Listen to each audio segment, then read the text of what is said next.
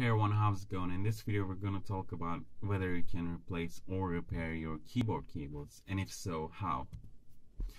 Replacing or repairing your keyboard cables can be daunting or simple depending on your technical skills. The fact of the matter right now is that your keyboard wiring is out of whack. You can't type and you've tested your keyboard and have determined that there's definitely a disconnect. There are a few ways a keyboard cable can break, but in most cases you can repair keyboard cables with no problem.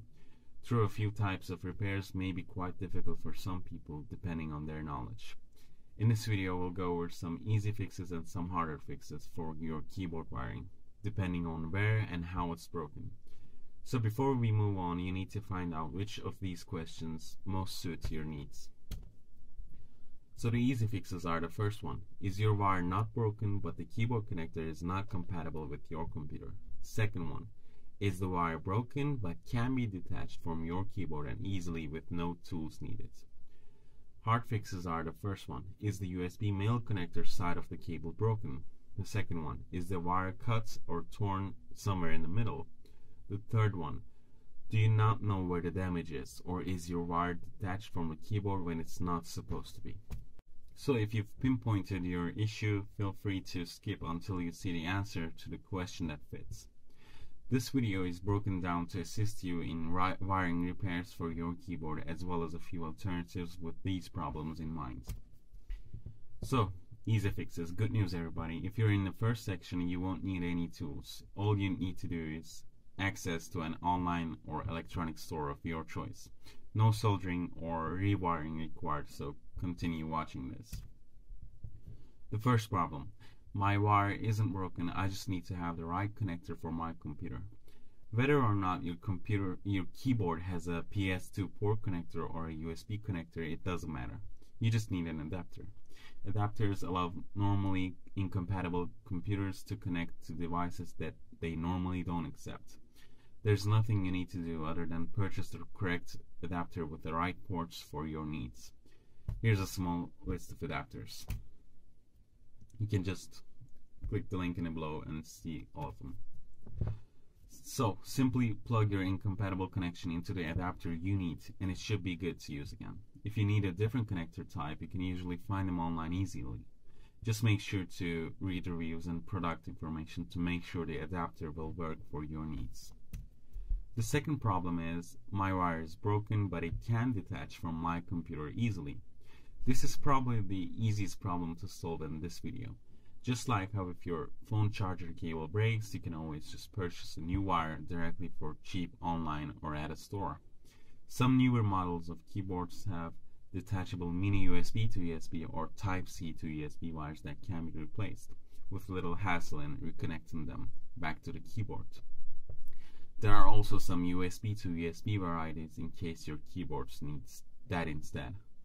The cool part is that if you need a longer cable, then you can purchase one now. Alternatively, if it looks like it's a mini USB to USB cable, a phone charger cable for Android devices may do the trick. So a quick replacement is already in your house. So the road below may be tough, especially if you haven't dabbled into soldering or replacing wires before. That being said, here's the light at the end of the tunnel. The tools you have to purchase are reusable, and the basic circuitry skills you may have to learn may prove useful down the line too. I'll also link to plenty of tutorials so you aren't hanging high and dry. Alternatively, you may have to replace the keyboard or have someone else fix the wiring. Before we continue, here's a list of tools you may need: a reliable soldering kit, a heat gun, soldering flux paste, a wire cutter stripper, a magnifying glass, a replacement cable if the damage is extensive, electrical tape, a screwdriver, a grave for your keyboard certainty. Keep in mind you may not need all of these tools. It depends on where your wire is broken. So continue watching this video before purchasing anything, and all of the links are in the description below. So the first problem is: the male USB connector part of the wire is broken.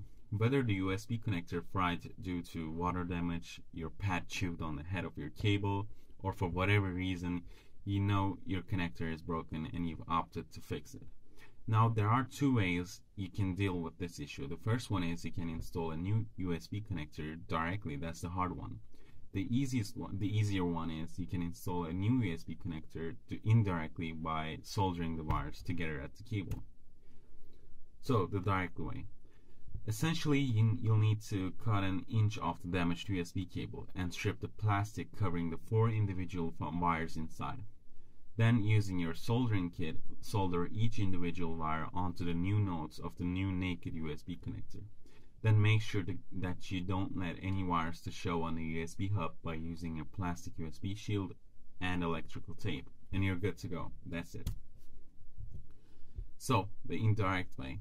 First, cut off the damaged USB connector and strip the plastic off the wiring still connected to your keyboard.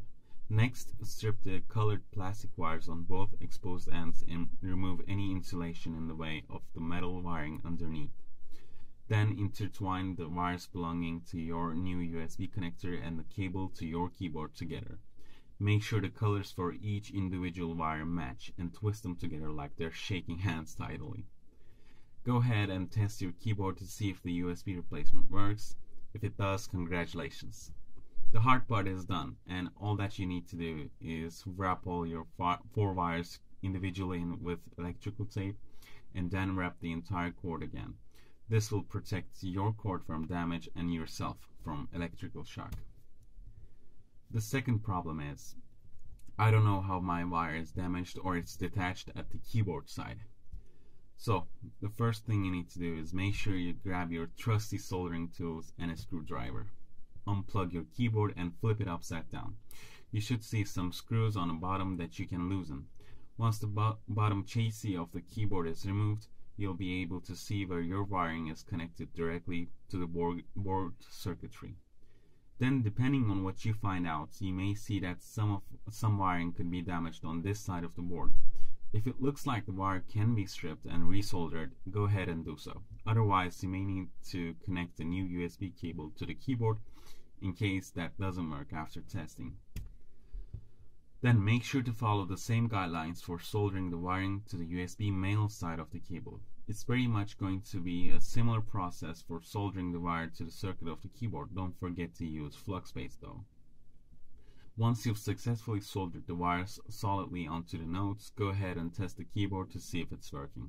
If not, you may have made a cold solder connection or some other mistake that could be fixed by going through the process again. And once your keyboard is officially working, carefully place the shell back together. Voila, you'll fix your keyboard cable. So to conclude, whether or not it's easy, there are definitely ways you can fix a keyboard cable. While there are so many factors involved, like the varieties of cable types and individual differences between each keyboard, it's still relatively simple to replace a broken cable. You just need to have the right tools, the right know-how, and a great attitude.